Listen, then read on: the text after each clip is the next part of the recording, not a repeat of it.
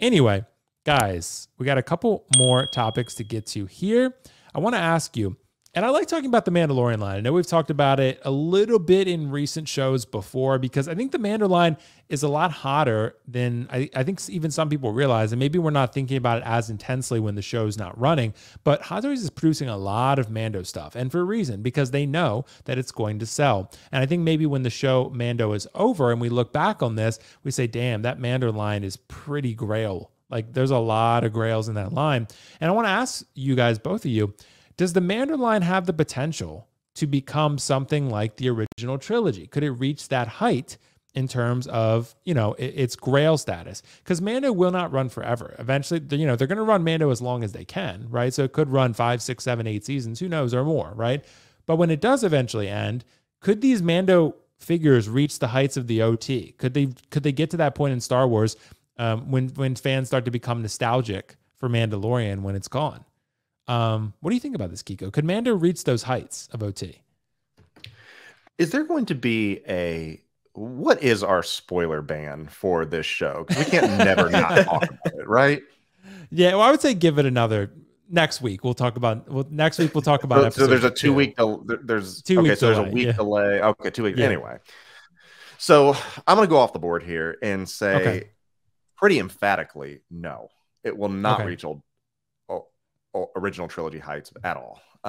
Mainly because we don't know how this ends. For one, you can't speculate until it ends. And think about how this might rub some people the wrong way. Think about how beloved Luke Skywalker was until The Last Jedi. Then people hated him, but that old farm boy Luke, that hero of the rebellion, that go-getter that stood up to the Emperor, they didn't give a shit about him after he just sat there and passed out on a rock and died. I don't care about the character at all anymore. So going back to the original, you have to think about what was available and how that would made a cultural impact on people. Yeah, The Mandalorian is a cultural phenomenon, but Star Wars, it literally changed the world at that point. Back in 1977, when that first came out, it literally changed everything. People were going to the movies and seeing these things that they've never seen before. Practical effects, the storylines, the villains, all that, the iconic moments, the I am your father and, the Death Star. I mean, all those things are just iconic throughout pop culture that people know who it is. You walk down, I mean, I don't know if you can reach that right now. Maybe because we're just so oversaturated with everything. And yeah, The Mandalorian is super cool. Not going to lie. I mean, it saved Star Wars probably from what it was doing after, the disaster of the sequel trilogy. But I don't think you're going to reach those heights because it's a different world and people are not going to, embrace it quite like that. This is a Disney Plus show. This isn't a streamed or this isn't a in-theater global phenomenon to where people are lining around the blocks and, red carpet and all that stuff. They're doing the best they can with it. And that's the #1 topic once they go to Star Wars Celebration. I guarantee you that. When I was at Celebration last year, Riley can speak to this, the only people cared about was The Mandalorian. That was it. Mando. That and the Ahsoka series. That was it. Mando was it. The amount of cosplayers in Mando gear and just dressing up as Mandalorians was insane. I got my pictures taken with Ghostbuster Mandalorians. I mean, it was so cool to see. But I do not think that they're going to reach original trilogy height because nothing ever will. And I'm not trying to be the negative Nancy about that, but it's just goes to show, and maybe I'm just old. Maybe that's part of it, and I don't want anything to take my shine. But that's what I grew up with, and so nothing is going to replace that. And I think that a lot of people will say until Mando has that iconic moment and it ends well, it has to have a lot of things go right for it. Yeah. Well, we have the Luke Skywalker moment. We have that. We have that from Mando. We have the Boba Fett moment from Mando. We have what else? Grogu from episode 1. There's a lot. It's got its iconic moments, Kiko. We got that part. We're not allowed to talk about that this week. Yeah, we can't talk about this week. Yeah, this week. But we'll talk about it next week. So Riley, what do you think about this? Do you think Mando could reach the heights of original trilogy and collectors' hearts? Because that's a pretty high bar to cross. Right. I think that I'm more so with what Kiko's saying, particularly for a specific reason. I think that they're at this point, even if Mando reaches that limit to where like people are just in love with it and it officially ends, I think there's just a lot of just figures. There's just too many figures of Mandalorian. There's a Chrome Mando, a Beskar Mando. Like there's variations of these figures. While before when it comes to the OT, it was more so you had Princess Leia, you had Luke Skywalker. And then once that officially sold out, it skyrocketed because you didn't have a lot of options. But now I think with Hot Toys and the way that they're just pumping out Mandalorian like crazy, they had a whole video series of JC Hong talking about how they love Star Wars. I think that at this point, it's really not going to reach that OT status because, like I said, again, when it comes to the OT, there was those some figures and then it was done. It was a franchise and a movie. And Kiko made a great point that I didn't think of. Those are theater experiences, the nostalgia. I feel like with more so now that it's all streamlined, it's not going to be the exact same